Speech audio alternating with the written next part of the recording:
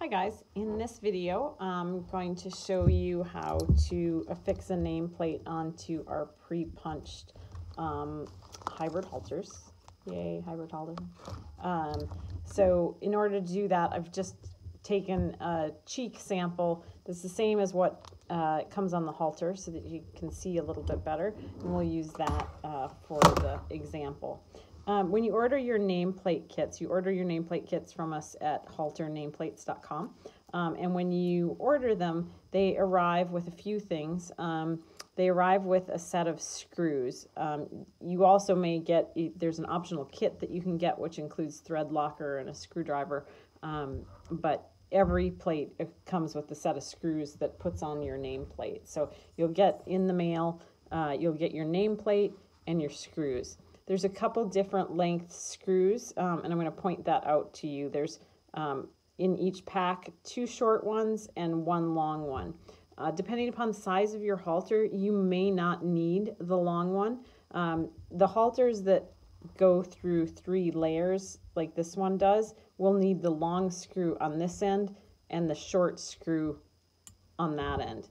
But for a larger halter, the size large and size draft, you won't need that. You'll use the small. So just depends upon what size halter you have. If you have a yearling through average, you're going to use the one of each size, and then if you have the large or the draft, you'll use the 2 short ones. All you do is just place the plate over the top and then pop on the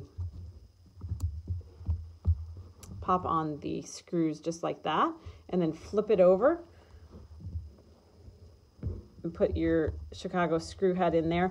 What I like to do with this is either take some nail polish, or if you have gotten the kit from us, it will have threadlocker in it, and I'll put that on a post-it note and just daub the end of the screw into the glue or to the nail polish and then put it in. I don't like to put glue actually into this hole because what you'll find is it leaks out over the top once you screw it down. So it's much better to just dip the screw itself in that way, and that works out quite a lot better.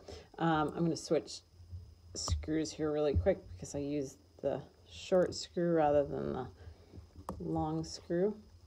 And these have been pre-punched and they're sized to the plate itself, so you just have to push them in. On that one you might hear it snap, and then I'll go over here and I'll put the other one in without trying to get in the light so I damage your ability to see. And the thing is on this one, same thing, you should just be able to pop it right on just like that. If for some reason you can't though, little pro tip for you is if you're having trouble, you can actually flex the cheek of the halter itself, and that will get them to pop together a little bit easier. So if you're experiencing any problem, that's a good idea. If for some reason you got a halter and maybe the inside of the hole isn't drilled all the way through, that's no problem either. You can just take a hammer and hit the end of the screw cap just like that, and that will punch through. The screws themselves are actually sharp enough to do that. And then all you do is turn the plate over, take a screwdriver.